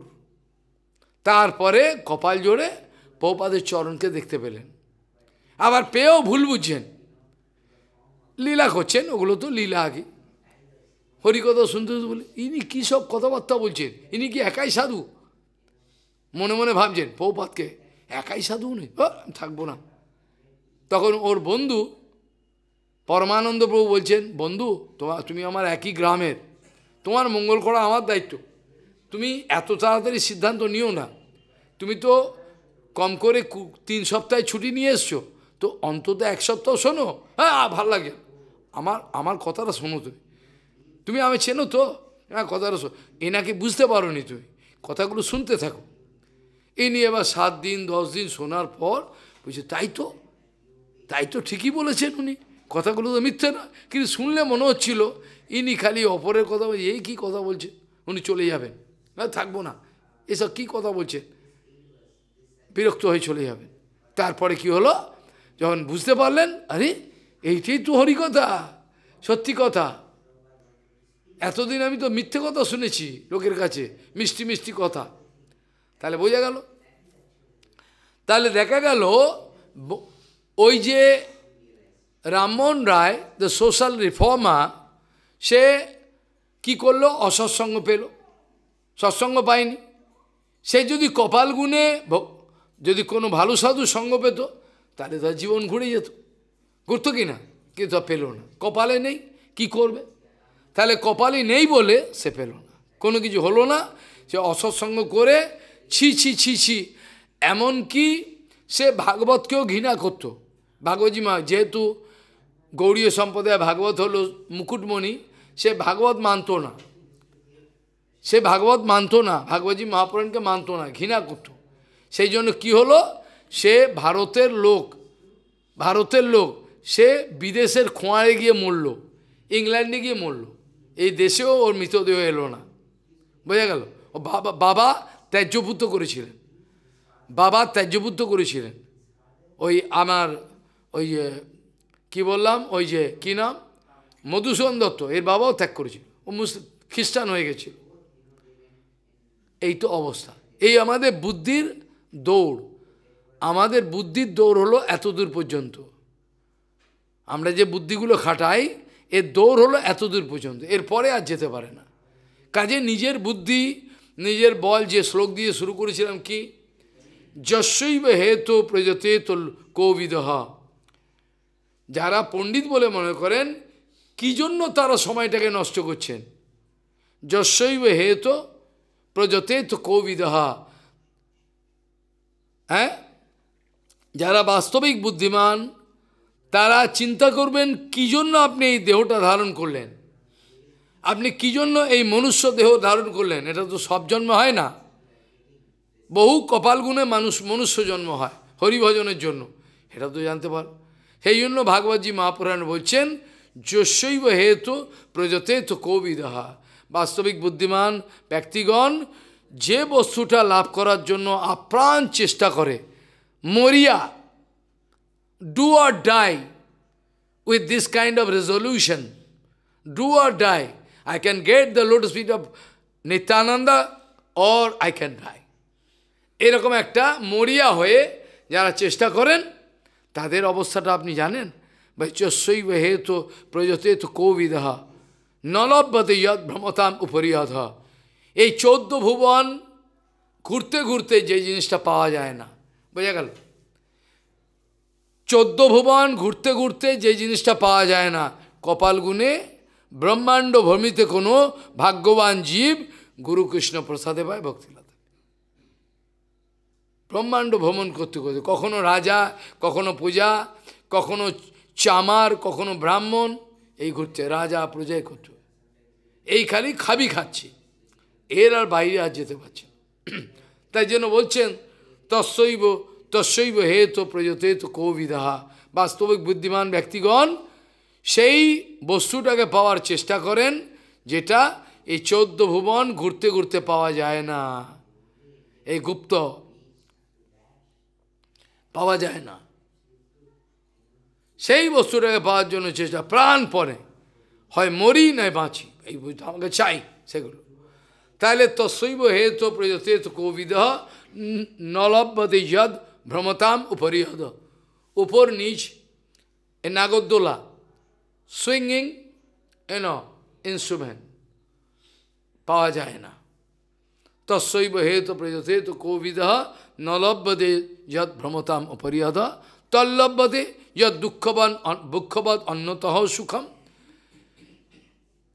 যেগুলো লাভ করে ফেলে সাধারণ লোক, এটা আমার সুখ হবে, আনন্দ হবে, ভালো হবে, এই বলে জড়িয়ে ধরল, মানে যে বস্তুটাকে চায় সেটা দেখা যায় পরিণামে দুঃখদায়ক। তল্লভ্যতে দুঃখবদ অন্যতঃ সুখম, সুখের বদলে সুখের লাগিয়া এ ঘর বাঁধিনু অরণে পুড়িয়া গেল, কবি লিখেছেন। আর পাঞ্জাবিরা কীর্তন করে, কিছু বোঝে না, কিন্তু কীর্তন খোল বাজিয়ে ও জোরে জোরে কীর্তন করবে। मुट्ठी बंद के आया जगत में हाथ पसारे जाएगा, क्या लेकर तू आया जग में क्या लेकर तू जाएगा। কি সুন্দর গানটা করে, খোল ফাটিয়ে দিচ্ছে কিন্তু কিছু বোঝে না, খোল ফাটিয়ে দিচ্ছে বোঝে না কিছু। কি বললি বেটা তুই এক্ষুনি, কি বললি, হ্যাঁ, কি বোঝে না। ওই জন্য বলছেন এই কীর্তনেতেই রয়ে গেল, আর অনুভবে আর কিছু হলো না। গুরুদেবের সামনে একবার খোল ফাটিয়ে ফেলছি, গুরুদেব যেন বলে আমার বড় ভক্ত। এইভাবে তাদের অবস্থাটা, क्या लेकर तू आया जग में, क्या लेकर तू जाएगा, হ্যাঁ এইভাবে কীর্তন করবে। মুঠি বন্ধ কে আয়া জগৎ মে হাত পসারে যায়েগা, মুঠি বেঁধে তুই জন্ম নিয়েছিলি, আর হাতটা ছড়িয়ে তুই চলে যাবি। While going, you have to go this way. And where he came in the world, এরকম বাচ্চা দেখবেন যে জন্মায় এরকম হাত মুঠা থাকে, মুঠি বাঁধ কে আয়া জগৎ মে হাত পসারে যায়গা, क्या लेकर तू आया जग में, क्या लेकर तू जाए। এই হচ্ছে আমাদের অবস্থা। তাহলে সৎসঙ্গ যে সাধুর কথা আমরা আলোচনা করছি, এটা বিরাট গুরুত্বপূর্ণ। আমি এ কথা I repeatedly wanted to say that if you go on in a publishing different symptom of sadhu, wide circulation, তাহলে এভাবে যদি প্রচার করতে থাকে, সাধু সঙ্গ কাকে বলে, সাধুর লক্ষণ কি, এই করতে করতে যদি প্রচার করতে থাকে, extensive preaching, someday people can come to know, like we already start. We can give the negative and positive. There is negative, there is positive. Go on publish very fast. Today or tomorrow we can come out successful. তাহলে দেখা গেল কালকে আমরা আলোচনা প্রসঙ্গে তিন প্রকারের যে লক্ষণের কথা আলোচনা করেছিলাম, সেখানে বলেছিলাম হবি বলছেন যিনি সর্বভূতে ভগবানকে দর্শন করেন, ভগবানের মধ্যে সর্বভূতকে দর্শন করেন, তিনি হলেন উত্তম সাধু। তারপরে আলোচনা প্রসঙ্গে মধ্যম অধিকারের কথা আমরা বলেছিলাম, ঈশ্বরে তদদিনেষু চ বালিশেষু দিশস্যু চ প্রেম মৈত্রী কৃপোপেক্ষা ইয়ঃ করতি সমধ্যমঃ। তাহলে এই আলোচনাটা আমরা কালকে করেছিলাম, ভগবানের সঙ্গে যার প্রেম, ভক্তের সঙ্গে যার মৈত্রী বন্ধুত্ব ফ্রেন্ডশিপ, আর বালিশ মানে যারা অজ্ঞান তাদেরকে কৃপা করা, বালিশ জানে না, আর যারা অপরাধী বিদ্বেষ করে গুরু বৈষ্ণব ভগবানে, তারা বিদ্বেষী, তাদেরকে উপেক্ষা করা, তাদেরকে উপেক্ষা করে। এই জন্য গুরু বৈষ্ণব যায় না কোথাও, জানে বিদ্বেষী আছে। বিদ্বেষী হলো আমি না গেলে যা হলো, এই গেলে পরে ওই যে হট করে পাবলিশ করে দিয়ে রেখে গেল, আমাদের তো কিছু যা আসবে না, কেউ ক্ষতি হয়ে গেল, ওকে বাঁচাতে গেলাম ক্ষতি হয়ে গেল, ওই জন্য ওরা যায় না, জানে বিদ্বেষ, চারিদিকে বিদ্বেষ, কোথায় যাবে, সব দিকে বিদ্বেষ, শুদ্ধ ভক্তির সব বিরুদ্ধ, ওই জন্য ওরা যায় না। এই জন্যে ঈশ্বরে তদদিনেষু চ বালিশেষু দিশস্যু চ প্রেম মৈত্রী কৃপোপেক্ষা ইয়ঃ করতি সমধ্যম, তাকেই মধ্যম অধিকারী বলা হয়। এবং মধ্যম অধিকারী না হলে প্রচার সম্ভব নয়। ইন দ্য স্টেজ অফ মধ্যম অধিকার preaching is possible. Actually, Paramahansa not going outside. বা আমাদের প্রভুপাদ ইচ্ছে করে তিনি মধ্যম অধিকারে ইচ্ছে করে নেমে এসে প্রচার করে, তিনি পরমাংশ, পরমাংশ না, পরমাংশ পরম, পরমার্থপদীপ, ইচ্ছে করে তিনি যদি না নেমে আসেন তাহলে তিনি শিক্ষা দিতে পারবেন, এটা খারাপ, এটা যেও না, এটা করো, ওই কথা শুনতে নেই, সিদ্ধান্ত বিরোধ, প্রতিবাদ করতে হবে। এগুলো প্রভুপাদ জানিয়েছেন তো, না জানলে কে জানতো, সবাই মনে মনে মন গায়, এইটাই বোধ ভজন, হরে কৃষ্ণ করব, ঘরে বসে থাকবো, ব্যাস। তারা উল্টো বোঝে। প্রতিবাদ করাটা আচরণমুখী যে কত বড় কথা, প্রভুপাদের অজস্র উপদেশ, একটা নয়। প্রতিবাদে বলছেন যেখানে, ভক্তিবিনোদ ঠাকুর বলছেন, আমি দেখাবো, ভক্তিবিনোদ ঠাকুর বলছেন যেখানেই গৌড়ীয় বিরুদ্ধ আচরণ এবং আদর্শ, সেখানেই প্রতিবাদ করতে হবে, যাতে সংশোধন হয়, নাহলে বংশ পরম্পরা নির্বংশ হয়ে যাবে। আর কনিষ্ঠ অধিকারীর সম্বন্ধে কালকে বলা হয়েছিল, অর্চয়া মেব হরয়ে পূজাম ইহ শ্রদ্ধায় ইহতে ন তৎ ভক্তেষু চ অন্যেষু স্বভক্ত প্রাকৃত শ্রোতা। তাকে প্রাকৃত ভক্ত বা কনিষ্ঠ অধিকারী বলা হয়, যিনি গুরু বৈষ্ণবের আদেশে বিগ্রহকে পূজা করার চেষ্টা করছেন, কিন্তু শ্রদ্ধা কিছুটা আছে, কোমল শ্রদ্ধা আর থাকতে পারে, না, কিন্তু তার ভক্তকে, তার যে ভক্ত তাদেরকে ভালোবাসেন। ভক্তকে কি করতে হয়, কিরমভাবে ভালো এটা জানেন, এসে তো বোঝেনি না, গুরুত্ব বোঝে না, ভক্তের গুরুত্ব বোঝে না। ওই জন্য ভক্ত এলে যে দণ্ডবোধ করতে হয়, তাকে সম্মান করতে হয়, তাকে বসাতে হয়, তিনি চলে গেলে তার পিছনে যেতে হয়, এগুলো কিছু জানে, অভিগমন কিছু জানে না। একে প্রাকৃত ভক্ত বলা হয়, অর্থাৎ এ হচ্ছে কনিষ্ঠ ভক্ত। আর এই যে প্রাকৃত ভক্ত, একে কোনো গ্রেডের মধ্যে ফেলা যাবে না, একে কোনো ক্যাটেগরির মধ্যে ফেলা যাবে না। এ হচ্ছে কনিষ্ঠ মানে প্রাকৃত ভক্ত, প্রাকৃত মেটেরিয়াল। আর এই যে মধ্যম অধিকারী, in this respect I must speak দে উত্তম অধিকারী যে পরমাংশের কথা বলা হলো, তার তিনটে গ্রেড আছে। একটা হচ্ছে প্রথম গ্রেড, ফার্স্ট গ্রেড, একটা হচ্ছে সেকেন্ড গ্রেড, একটা third grade. পরমাংশ, they R all not same. Uttam Adhikari, they have some grade, first, second, third. Similarly মধ্যম অধিকারী যারা আছেন তাদেরও first, second and third grade. বোঝা গেল? কাজেই মধ্যম অধিকারী who realize Shastra Vachan, who is going to get established in Sauta Pantha, he can give some Harikatha to others to convince, বিশ্বাস করাবার জন্য অপরকে তিনি হরিকথা বলতে পারেন, শাস্ত্রেতে বিশ্বাস আছে। এটা হলো মধ্যম অধিকারের, যে প্রথম বললাম, দ্বিতীয় বললাম, তৃতীয়। মধ্যম অধিকারের প্রথম, মধ্যম অধিকারের যে ফার্স্ট রেঞ্জ, এতে কি হয়, এ শাস্ত্রেতে বিশ্বাস আছে, শাস্ত্রবাক্যে বিশ্বাস, গুরু বাক্য শাস্ত্রবাক্যে এর বিশ্বাস আছে। এ সহজে পড়ে যাবে না। এখন অপরাধ করলে সে তো পড়ে যাবে, এমনি পড়বে না। ওই জন্য শাস্ত্রীয় শ্রদ্ধা যাদের হবে তারা সহজে পড়ে না। বলে গেল, কি বললাম? শাস্ত্রীয় শ্রদ্ধা যাদের হয় তারা পড়ে না।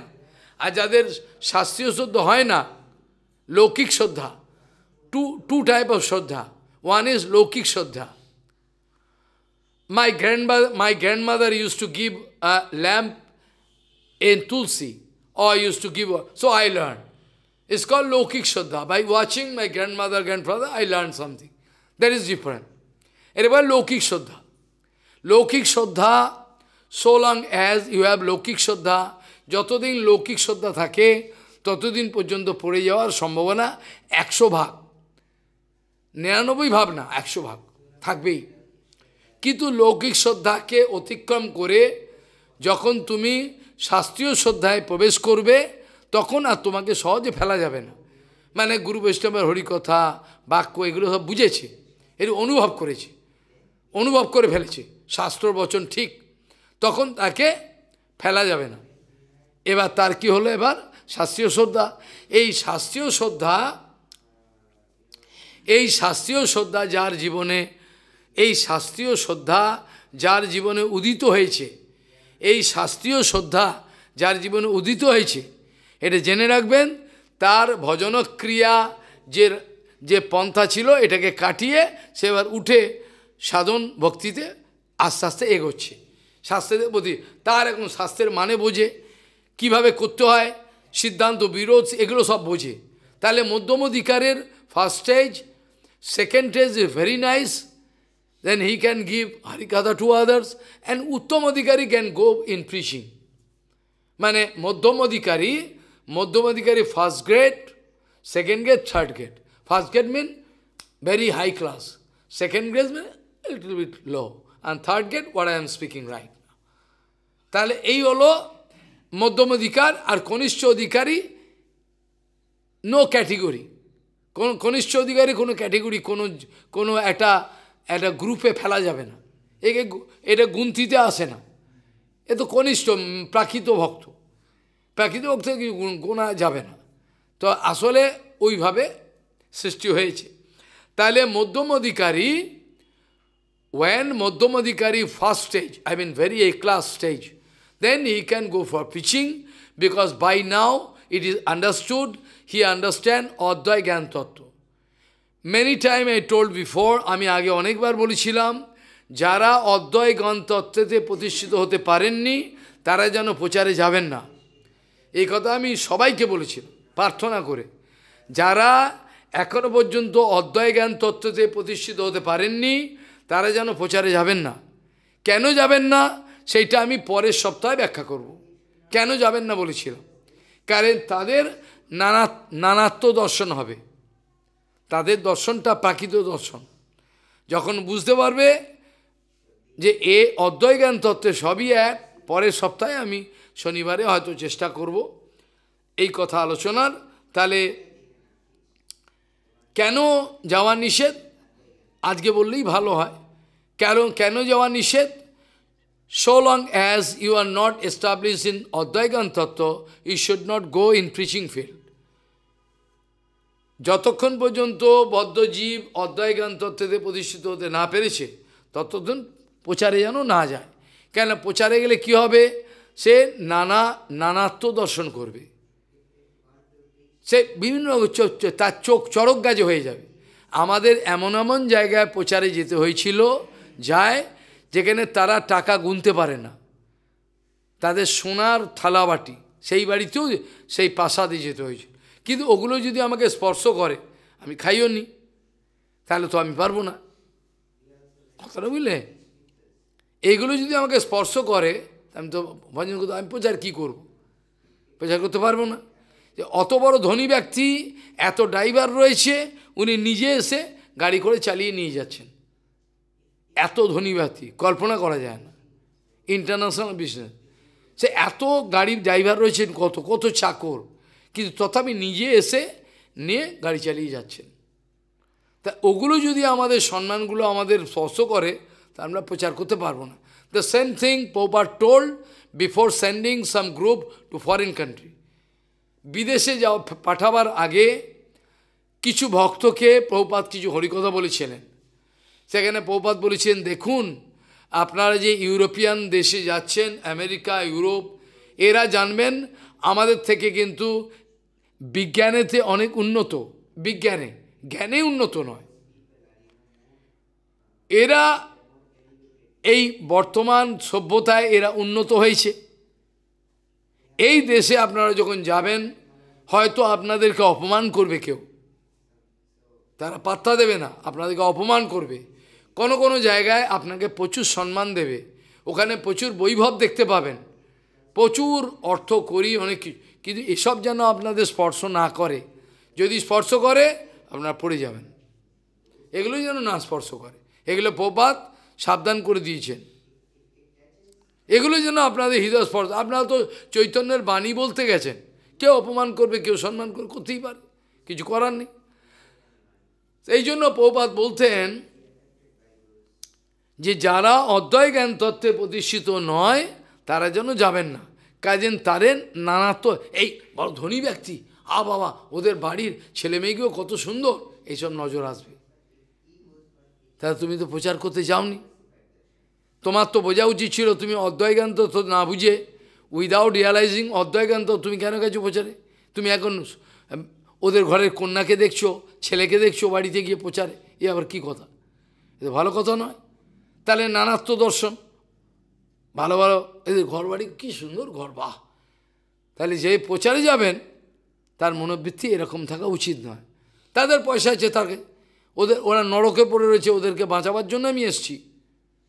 আর কি, ওদের ঘরে এক বিন্দু জলও খাইনি আমি, খালি দুঃখ পাবে বলে অ্যালমন্ড, কাঠবাদাম।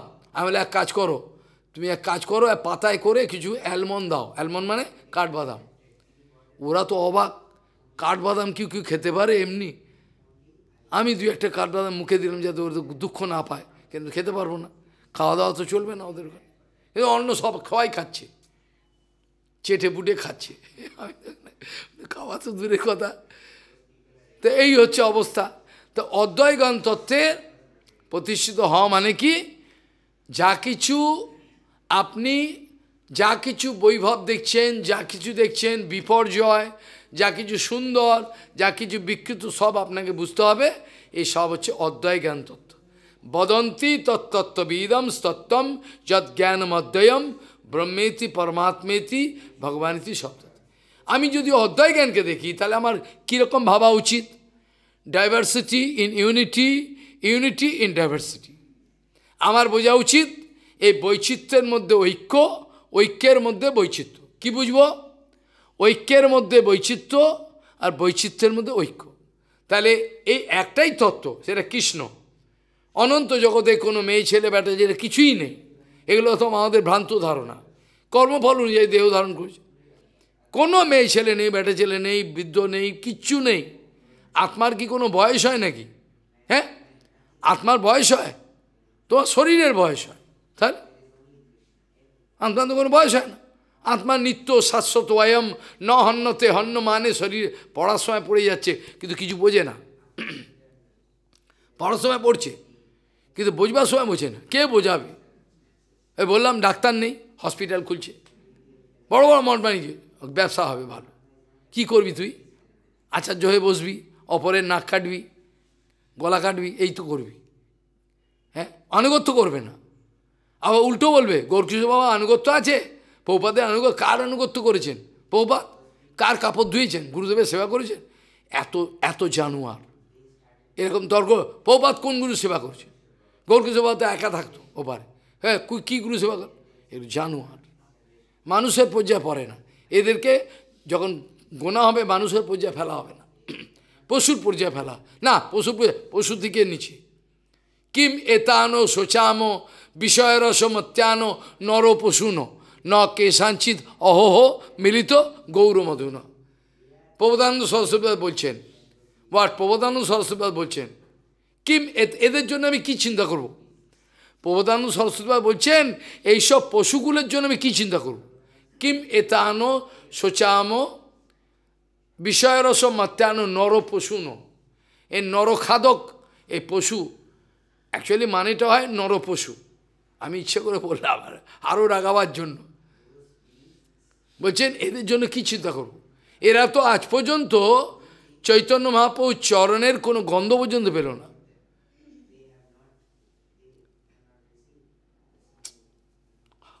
কতটা দুর্ভাগ্য! চৈতন্য মহাপ্রভুর এক ভক্তের সঙ্গে যদি দেখা হতো তারা চৈতন্য মহাপ্রভুর কথা শুনতে পারত। তাই জন্য প্রবোধানন্দ সরস্বতী বলছেন কি এদের জন্য কি চিন্তা করবো আমি? কিম এতানো শোচামো বিষয়রসমত্যানো নর পশুনো ন কেশাঞ্চিত অহোহ মিলিত গৌর মধু। তার সঙ্গে গৌরের সাক্ষাৎকার হয়নি। মানে এই শাস্ত্রের গৌরের সাক্ষাৎ মানে ডাইরেক্টলি নয়, শাস্ত্রের মাধ্যমে কোনো সাধুর প্রবচন, সাধুর সঙ্গে দেখা, গৌরের কোনো সন্ধান পায়নি এখনো পর্যন্ত। তাহলে সমস্ত বস্তুতে একটাই জিনিস আছে, সেটা হচ্ছে কি? অদ্বয় জ্ঞান তত্ত্ব। কোনো মেয়ে ছেলে নেই, কোনো বেটা ছেলে নেই, কোনো কিছুই নেই। যেখানে যা কিছু বৈচিত্র্যময় জিনিস, যে কত সুন্দর, কত ভালো, কত কুৎসিত, সমস্ত বস্তুর পেছনে একটাই আছে অদ্বয় জ্ঞান তত্ত্ব। সর্বভূতে ভগবান, কিচ্ছু নেই। কে তোমাকে শেখালো? কার ঈশ্বর সিংহ মিনি কিন্তু বুঝতো কোনটা মেয়ে ছেলে বেটা ছেলে? কোনো পার্থক্য জ্ঞান ছিল না।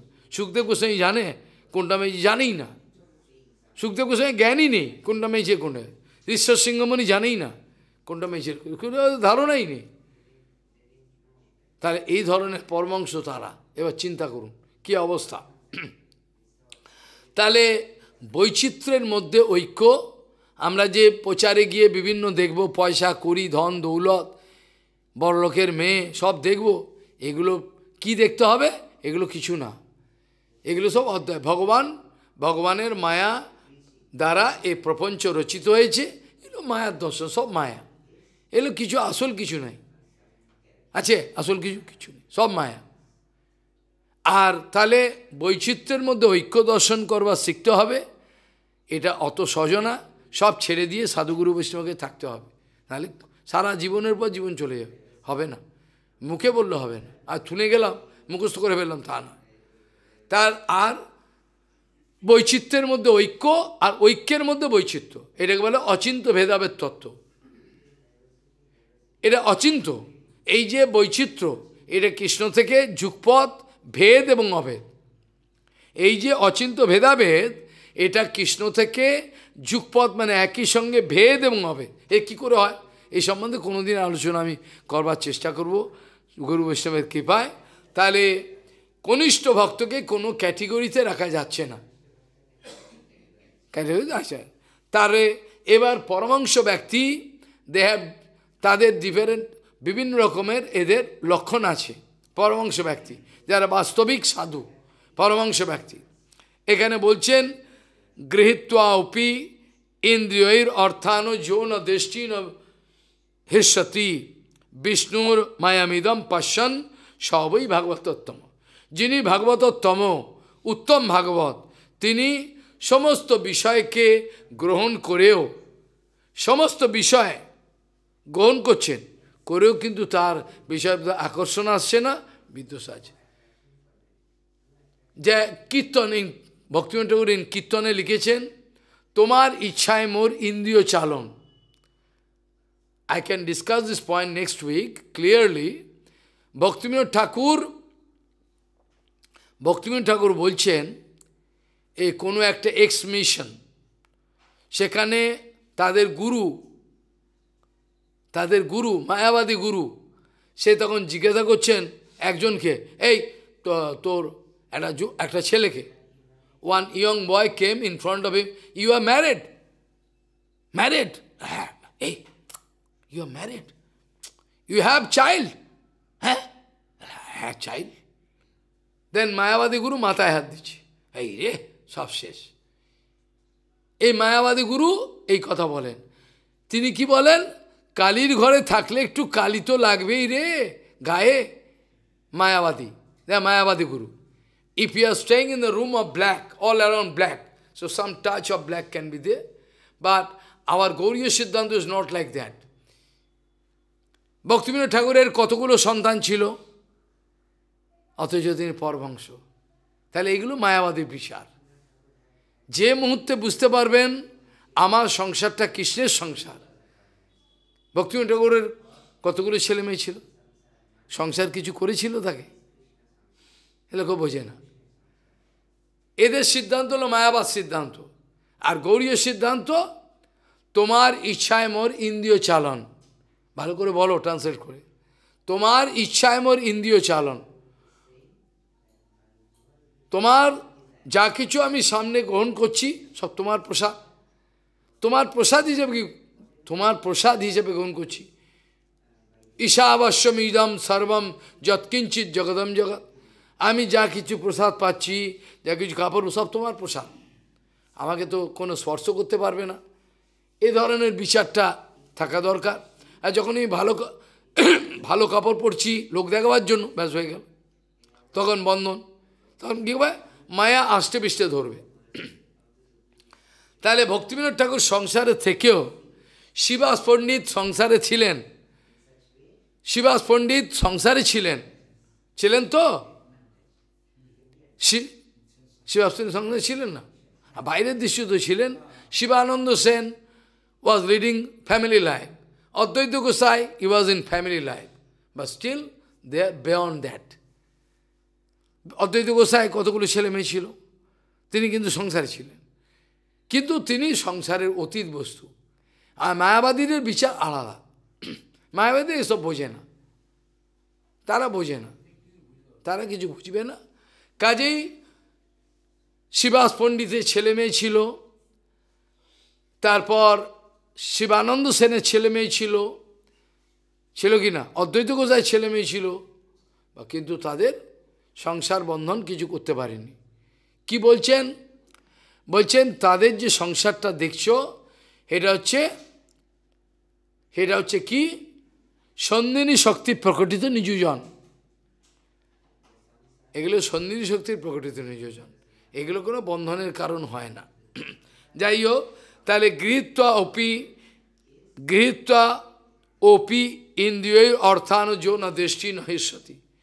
হি who is going to accept all to everything, but with a mood that I am going to accept prasad. যিনি তার জীবনে বিষয় আশয় বাইরের দৃষ্টিতে গ্রহণ করেও কোনো বিষয় আশয়ে লিপ্ত হন না, কোনো মতেই। তিনি বুঝতে পারেন এ বিষ্ণুই মায়া, তিনি বুঝতে পারেন বিষ্ণুর মায়াতে এই জগৎ মোহিত, তিনি বুঝতে পারেন বিষ্ণুর মায়াতে সমস্ত জগৎ মোহিত রয়েছে, তাকে কিছু স্পর্শ করতে পারে না, তাকে মহাভাগবত বলে জানবেন। কি বলছেন? যিনি জীবনে বিষয় গ্রহণ করছেন, ভক্তিবিনোদ ঠাকুর ডিস্ট্রিক্ট ম্যাজিস্ট্রেট ছিলেন, তাকে কত কিছু গ্রহণ করতে হয়েছে, কিছু করতে পারেন, তার পদ মর্যাদা কত কিছু করতে পারেন। তাহলে গৃহীত্ব অপি প্রভুপাদকে কী করতে হতো? গাড়িতে বসতে হতো। তখন সবে গাড়ি বেরিয়েছে, সবে গাড়ি উঠেছে, হ্যাঁ, তখন গাড়ি সবে উঠেছে, প্রভুপাদ গাড়িতে বসে রয়েছেন, ছবি আছে গড়িয়াতে, বুঝলেন? প্রভুপাদ বলছেন যখন আচার্যের কাজ করতে হচ্ছে তখন আমাকে করতেই হবে, কিন্তু অন্তরে কিছু স্পর্শ করে না। এইটা হওয়া বড় কঠিন, মুখে বলা সোজা। হ্যাঁ, that time in India first car came, somebody give donation to Prabhupada, Prabhupada using as an acharya, but not touching. তা এখানে বলছেন গৃহীত্ব অপি ইন্দ্রিয়ের অর্থানো যো ন দৃষ্টি ন হৃষ্যতি বিষ্ণুর মায়া মিদম পাশ্যন সবই ভাগবত। তিনি সর্বভূতে বিষ্ণুর মায়া, চারিদিকে বিষ্ণুর মায়া, এগুলো কিচ্ছু নয়, এগুলো বিষ্ণুর মায়া, এগুলো সব অনিত্য সংসার।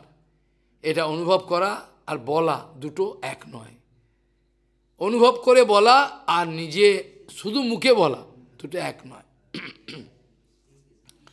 আর দেহেন্দ্রিয় প্রাণ মনোধিয়াম जो जन्म पायो खुद भयो तर्ष कृच्छ्वै संसार धर्मई रविविज्यमान स्मृत्वा हरेर भगवत प्रधाना। আমাদের যে ইন্দ্রিয়গ্রাম আছে, দেহেন্দ্রিয় প্রাণ মনোধিয়াম, যে দেহ ইন্দ্রিয় প্রাণ মন সব সব ভগবানের চরণে ভগবানের চিন্তায় লাগিয়ে রেখেছেন। তিনি কখনো জন্ম ক্ষুধা তৃষ্ণা বৃদ্ধি মানে প্রকৃতির যে গুণ, এই সংসার ও ধর্মের রবিমুহ্যমান রবিমুহ্যমান তারা টাচ করেন না, তাদের স্পর্শ করে না সংসার। পরের সপ্তাহে ভালো করে আরও ব্যাখ্যা করা যাবে। দেহেন্দ্রিয় প্রাণ মনোধিয়াম ইয়ো জন্ম পায় খুত ভয়ো তর্ষ কৃচ্ছ্বৈ সংসার ধর্মৈর অবিমুহ্যমান। সংসারের যত ধর্ম এগুলো তাকে স্পর্শ, ক্ষুধা তৃষ্ণা জন্ম মৃত্যু, হ্যাঁ, সব কিছু দেহে ইন্দ্রিয়ের কোনো বিষয় তাকে হৃদয়ে স্পর্শ করছে না, স্পর্শ করে না তার কিছু। সে কেবল খালি ভগবানের স্মৃতি, কেবল ভগবানের স্মৃতিকে ভেতরে রেখে দিয়েছে সর্বদা। ভগবানের স্মৃতি, ভগবত স্মৃতি অলওয়েজ কন্টিনিউয়াসলি, সমস্ত সময় ভগবানের চিন্তা করছেন। তাকে বলা হয় কি? তাকে বলা হয় মহাভাগবত, ভাগবত প্রধান। আজ এখানেই চর্চার বিশ্রাম দেওয়া প্রয়োজন মনে করি, কারণ ঠান্ডায় কষ্ট পাবে অনেক, কেউ কষ্টে আসতে পারে না ববন্য। যাই হোক, আপ টু 49 শ্লোকা আমরা আলোচনা করলাম আজকে, 49 নম্বর শ্লোক পর্যন্ত। পরের সপ্তাহে আরও বিস্তৃতভাবে আলোচনা করা যাবে। তাহলে মহাভাগবত যিনি, তিনি এই সংসারের মধ্যে থেকেও তাকে সংসারের কোনো কিছু স্পর্শ করতে পারে না।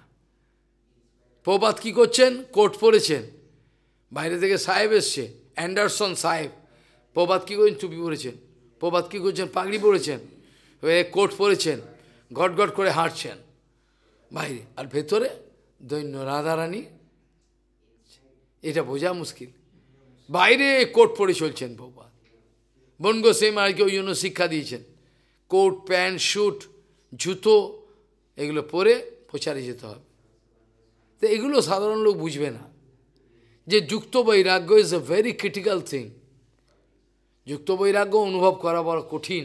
যারা অনুভব করবেন তারা এই জন্মেই পার হয়ে যাবেন, বেশিরভাগ লোক বুঝতে পারবে না যুক্ত বৈরাগ্য কাকে বলে। এটা বুঝতে বুঝতেই জীবন চলে যায়, কত গম্ভীর বিষয়। তাই হোক, যস্যৈক হেত প্রজতে তো কোবিদ ন লভ্যতে যদ ভ্রমতাম পরিয়দ তল্লভ্যতে দুঃখবৎ অন্যতঃ সুখম। হ্যাঁ, তল্লভ্যতে অন্যতঃ সুখম কালেন সর্বত্র গভীর রংহসা। হ্যাঁ, তস্যৈব হেত প্রজতে তো কোবিদ ন লভ্যতে যদ ভ্রমতাম পরিয়দ তল্লভ্যতে দুঃখবৎ অন্যতঃ সুখম কালেন সর্বত্র গভীর রংহসা। वाञ्छाकल्पतरुस्य के बाद सिंधु भ्यो पतितानं पावनेभ्यो वैष्णवभ्यो नमो नमः। কষ্ট করার লোক নাই, ঠান্ডা সহ্য করতে পারে না, গরম হলে বলে এখন ভজন থাক, বৃষ্টি হলে বলে এখন বৃষ্টি হচ্ছে হরিভজন পরে করব। এই হচ্ছে আমাদের অবস্থা, এই হচ্ছে আমাদের ভজনের অবস্থা। যাই একটু কীর্তন করে তাড়াতাড়ি ছেড়ে দিন।